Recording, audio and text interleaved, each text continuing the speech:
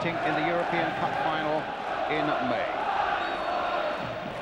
Referee gets the signal, and away we go, with Marseille in the white strip attacking the goal to our right. McPherson knocking the ball away.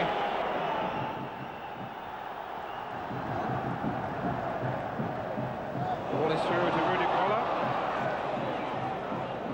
Waiting up alongside him. Pele's gone into the middle. Needs to be picked up. Boxic! 1-0.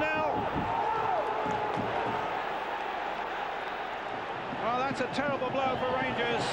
Wilson away. Bowley collects. And Sozi. Brown. Straight to Deschamps. Rangers fans very unhappy about that. Voller nicking it wide to Dimeco. Sozi. Little touch in, Voller's after this one, and it looks as though Rudy Voller will make it 2. Well, sadly, it was a mistake by young Presley, and Voller, like a vulture, was onto that one once it had gone past scorer.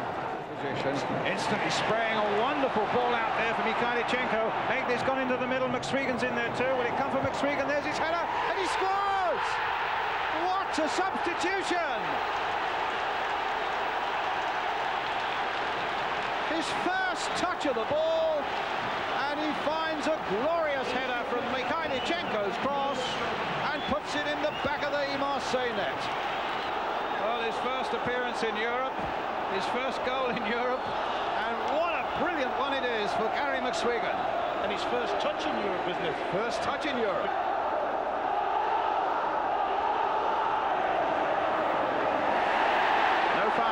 Rangers are coming for them again. This time Durant finding McSwegan, a lovely ball play with the outside of the boot. Durant again.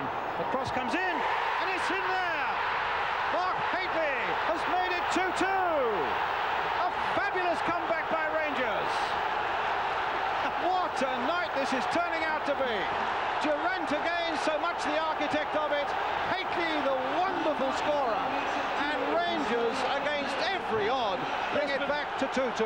The kid's got another touch in there, hasn't he, McSwegan? A great little give and go with Durant. And there goes Hagley, little deflection, but he's in there. This is unreal. This is absolutely unreal now, isn't it? And who's to say they won't go on and finish the job now?